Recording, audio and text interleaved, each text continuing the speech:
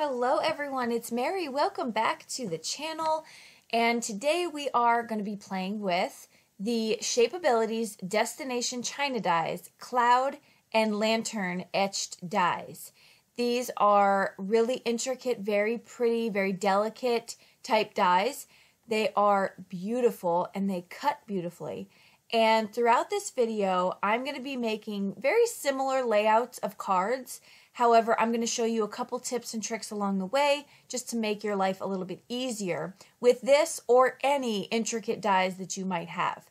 So you can see me pulling out some of this tonic mirror cardstock, and I'm going to be using this blush color, the silver, and the gold, as well as some other glitter cardstock throughout.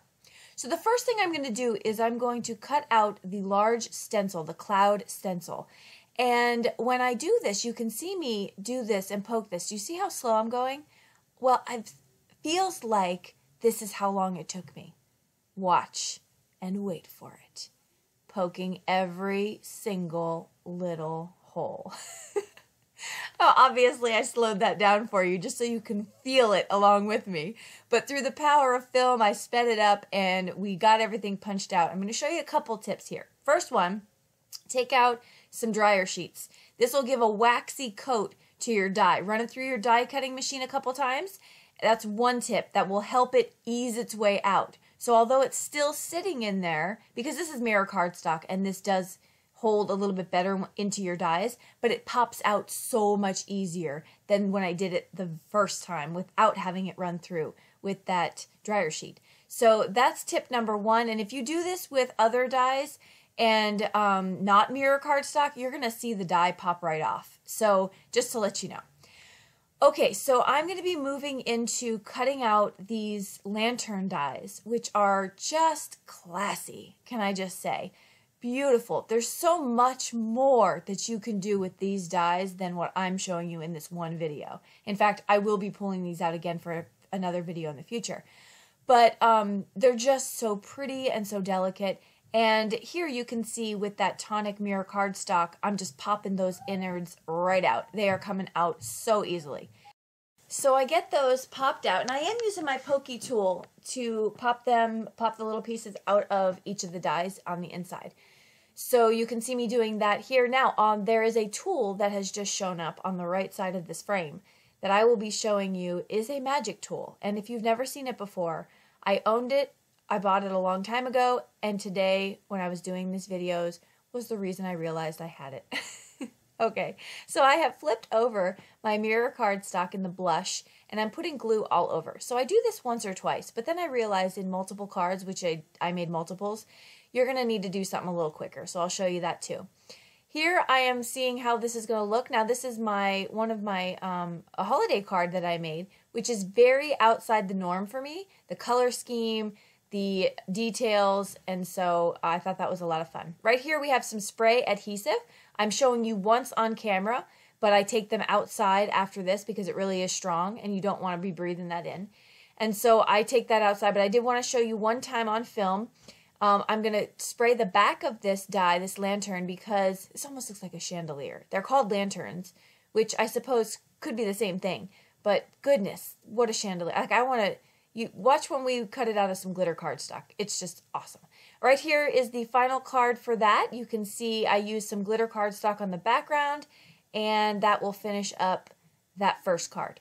Okay, so let's watch that tool, that magic tool in action. So I'm running this through my die cut. She's making an appearance today for you. She hardly ever does. And I'm doing this on some regular watercolor cardstock. And so I'm pulling this off and getting it separated. Now I've had the positive out. Now this is all of the innards to this. Watch this, right over it. It has a foam sheet right underneath as I roll this tool over, and it just pops out everything. Boom, done. Oh my goodness, it's so easy. No more slow-mo poking. So much better. So here I'm showing you the backgrounds that I've been collecting over the last year. I finally pulled those out, and I'm going to make some soft, pretty, and pastel-y cards here. So all of the all of the dies I cut out with some just white cardstock. And I am going to be just laying over the backgrounds I've made. The backgrounds are made with Distress Oxides. In the past, over the course of the year, I pick up extra oxides with watercolor paper. And now I get to come back to it so that I could see them all put to good use. And here are some of those close up. So I sprayed the backs, or the entire sheet of them, with some Tsukineko Sparkle Shimmer Spray. And that just gives that really soft touch to finish them off. Okay, so let's move into the final two cards that I make here. I am putting one of those watercolor cardstock pieces that I use the dye on over another one. And I am going to be using it as a stencil, coloring both panels and getting 2 cards for one. You see that I am doing a rainbow array of Distress Oxide colors, very bright end of the rainbow, as opposed to the pastel colors that I was using in the prior cards. This one is going to be really bold, really bright. I just love it. It's fun. When you're doing this over the die cut, you want to make sure that you twist your blending tool as opposed to wiping. Because if you're twisting, you're going to be able to cover on top and twist the color in without moving the stencil pieces and getting your panel messed up. I did mess up a little bit in the beginning because I had to realize that along the way that you should be twisting on top of it and pressing instead of wiping. And so the little bit in the red did not come out as pretty. But I decided that I picked really bold colors here because I thought that this was just going to lend the best way possible. It really, the colors mix beautifully, and I just love the way that it came out. So here I'm going to pull that off, and you can see you have basically 2 panels. Now I do something differently with the under panel than I had originally intended. I was just going to leave it the way it was, but I decided to do something else. First, though, I'm going to pull out another Spellbinders die, which is this beautiful rose.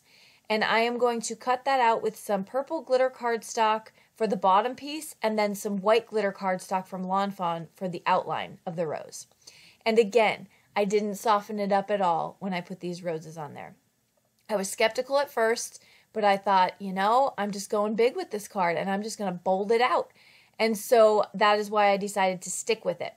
Here's the other time where I used the liquid glue, and I'm putting some white Lawn Fawn cardstock, the glitter cardstock, as well as my backing for that. And that's the same glitter cardstock that is the outline of the rose. And this way they all kind of just coordinate with each other. I chose liquid adhesive because I wanted to make sure it stuck really well to the panel. And I wasn't quite sure if the spray adhesive would do exactly the job. So when you're adhering anything to glitter cardstock, you want to put something heavy on it. So just make sure that you do that. This way it'll seal it down.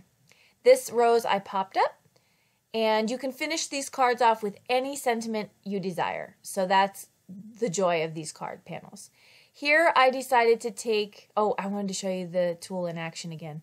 I brought it back into the frame just so you could see the magic. I love that thing. Okay, so I chose to actually outlay this silver one right over because I did find that I made a little bit too many little boo-boos there. I could have covered them up with some embellishments, but I just wanted to add some sparkle. And so there we go. I am lining that up perfectly, and then I'm trimming down all the white pieces around it just to finish off this. And I love the way this silver glitter came out with the die. Now, I should warn you, if you're going to do this with glitter cardstock, it's got to be good glitter cardstock. Glitter cardstock, that cuts. And I could highly recommend to you Concord and 9th glitter cardstock is the absolute best I've seen for intricate die cutting. Bar none. I've found some comparable ones, but that one is by far the best for me. That's my opinion. And I haven't tried everyone out there, so I hear there's a few other good brands. But anyway, thank you so much for stopping by. Check out these dies below. I'll link everything so you can go check them out yourself. Don't forget to hit subscribe so you don't miss anything from me, and find me on other forums so we can communicate elsewhere. I will see you all in the next video. Bye-bye.